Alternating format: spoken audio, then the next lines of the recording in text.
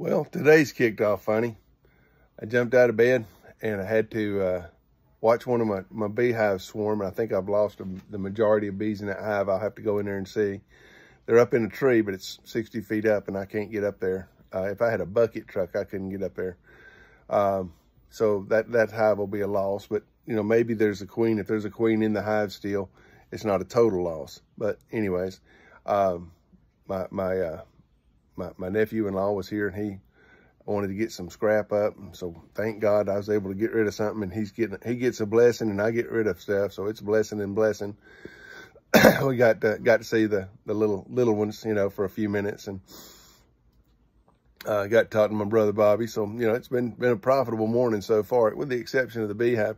And listen, we don't catch all the swarms, okay? Some of them are losses, but they're going out in the wild somewhere. They'll find them a hollow tree, and it don't know. In a year or two, maybe they'll come swarming back this way, and I'll catch a swarm from them. So never call it a loss. You don't know what God is going to do. You don't know what God's plan is. And so always look for whatever the bright side might be. If nothing else, I've got extra boxes that I can use for the expansion of the other hive. So never look at it and go, oh, well, it's a total loss. It's not a total loss. It's a different change of station. It's a different situation. If I can do all things through Christ that strengthens me. No weapon formed against me shall prosper. Whatever comes against me, I know that the Lord, whatever it is going to turn it for good.